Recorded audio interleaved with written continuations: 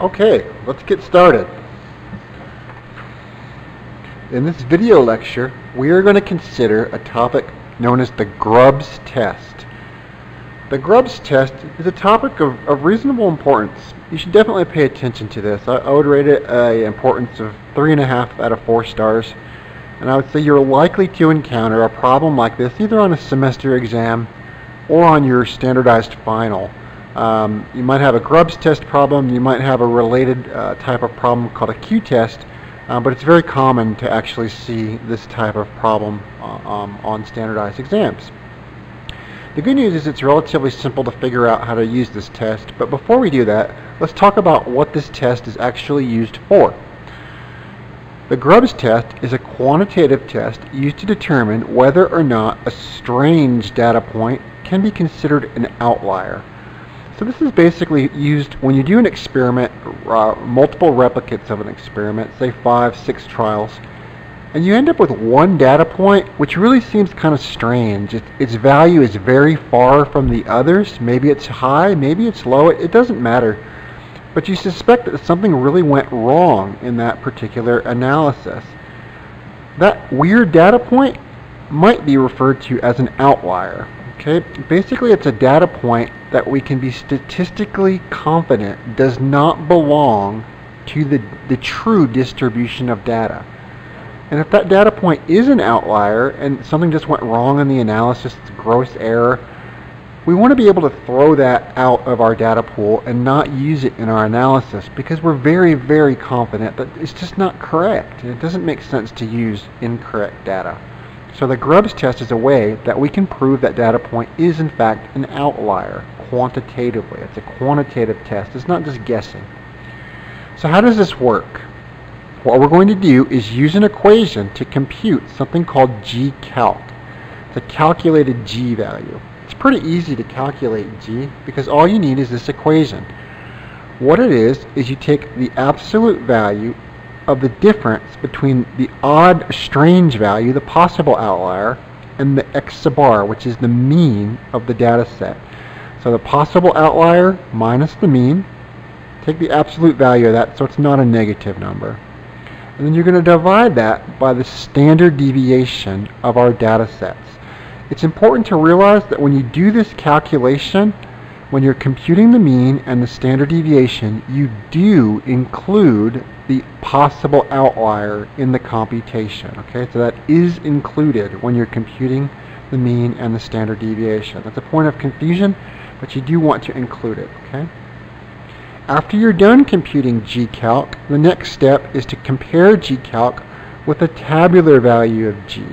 We'll get this in a data table. The data table will not need to be memorized, but you will not need to know how to use the data table. If Gcalc is larger than the tabular value, the data point is an outlier, and we're able to reject it from our data pool. We're able to throw it out, that means, and not consider it when we report our results.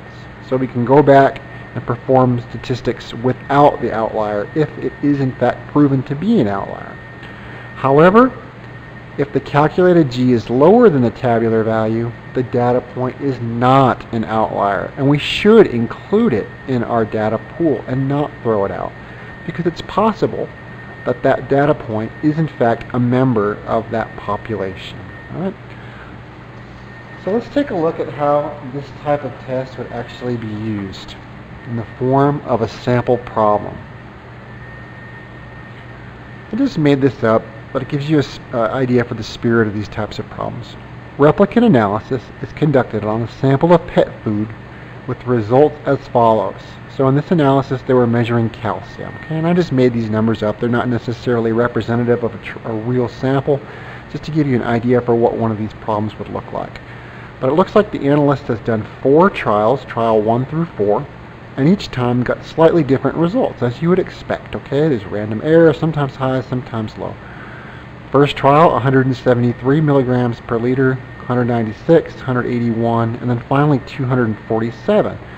Now as I look at this data, it seems like 247 is kind of the oddball. That's the one that might possibly be the outlier. And in fact, we're asked directly, is the data point at 247 parts per million an outlier? That sets up the problem nicely because we can easily test that. If you weren't asked, and if I just said, okay, is an outlier present in this data set, you basically just want to look for the point that's furthest from the others. It might be high, it might be low. In this case, it's high, but you want to look for that strange, weird, possible outlying point, okay? So once we determine which one that is, we can start on our Grubbs test. When we're doing that, our strategy is always to first find x sub r and s. The reason for that is, of course, very, very obvious. Because if we look at the form of the equation for Gcalc, we need to plug those values directly into the equation. So we need to know what the x bar and the s actually is. It's always our first step when we're doing our Grubbs test. Now again, there are other videos for computing x sub r and s. I'll let you review those to find how to compute the mean and the standard deviation if you're struggling with that. And in the interest of time, I went ahead and did this in advance. And if I compute my mean, I get 199.25 milligrams per liter with a standard deviation of a little over 33 milligrams per liter, okay? So those are the values I can use here. I just computed that up for that data set. Again, when you're computing the x bar and the s for use with the Grubbs test, you want to use all of the data available to you in the pool. That includes the possible outlier. So these numbers include this value. Okay, that's important to keep in mind. Don't want to get yourself confused. Now once I compute that mean and standard deviation, I am on to the next step in my analysis. And of course that next step is the computation of Gcalc, because I'm going to need to compare that with my table value. If you remember the form of the equation, we want to take the absolute value, I'll show that to you again just in case you forgot, of the strange value minus the mean, the possible outlier minus the mean. Now in this particular data set, our possible outlying point was registered at 247. And the mean of our data set was 199.25. So possible outlier minus the mean. Recall, I need to divide that result by S, which was our standard deviation. Our standard deviation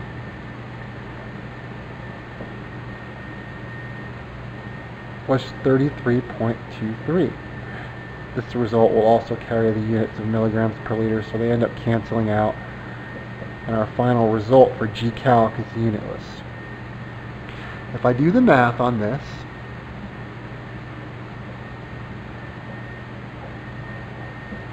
I end up with a value for Gcalc of 1.436. Okay, so that's just calculator work. I'll assume that you figured that out, but this is my Gcalc. I've now completed Gcalc. I need to go on to the second step of my analysis. I'm not done yet. And of course the second step, I'll call this step 2, is always to compare Gcalc with what I'll call Gtable, the tabular value of G. As with many of these statistical tests, you will be given a data table to use. You don't have to memorize this data table. On your exam, it's going to be provided. If you're taking a standardized exam, it's usually on the inside cover, perhaps the back cover, depending on the printing. But you should be able to quickly look this type of table up and use it. This is an example table for a Grubbs test, and you see it's just 2 columns of data. It's pretty easy to understand. The first column has number of observations. The second column is G. This, of course, is Gtable, your reference value. This particular column is at 95% confidence. I wanted to point out that 95% confidence is not always used. Maybe you use 90% confidence or 99.5% confidence. It can vary, okay? So you might have multiple columns of data. This particular example table only has one at 95% confidence. And that's, of course, how confident we are that the value will be an outlier and we can reject it ultimately. Okay, but if there's multiple columns, don't be confused by that. It might be that there's just different levels of confidence for the Gtable value. Another thing I want you to pay attention to in these charts, this particular chart is given in number of observations. Sometimes I've seen these charts in terms of number of degrees of freedom, DOF, degrees of freedom. The number of degrees of freedom for your analysis here is n minus 1, where n is the number of points in your data pool. So in this particular example problem, we had 4 points. So the number of degrees of freedom would be n minus 1 or 3. Okay? If this particular column was written in degrees of freedom, you'd have to know this to find the correct value. Okay, now here it's easier because it's just number of observations, and that's 4. So this first number is going to be the one that's relevant to us in this particular sample problem because we have 4 observations, and as a result, Gtable is equal to 1.463. Okay, of course I just got that directly off my table here. Alright, so we're making progress. We can now directly compare Gcalc with Gtable. And what do we find? Well, it looks to me that Gtable is a little bit bigger than our calculated G. So again, if you're doing a free response type question on an exam, you want to write out this type of statement and then take it one step further and write out what this means. Okay? What does this mean? Well, if you're confused, we can look back to an earlier set of notes about the G-test here, what the relevance of which one is bigger is. And we said that if Gcalc is less than Gtable, which is what we've got here, Gtable is bigger, the data is not an outlier. So therefore, the point at 247 is not an outlier, and we should not reject it from our data pool. So even though that point seemed strange, it seemed like it didn't belong, our Grubbs test showed that it might be a member of this population. Okay, and just due to random sampling error, we're quite a bit higher than the other ones. Right? So we should not throw this out. If Gcalc was, say, 1.57, then it would have been okay to throw it out because then it would have been bigger. But here it's smaller, so we can't throw it out. Have to include it when we report our data to our boss or whoever we need to make our report for. Okay. All right. So this is an example of the Grubbs test for detection of an outlying data point. Again, I would rank this in importance 3.5 out of 4 stars. There's a pretty good possibility you might see this on an exam. Thank you.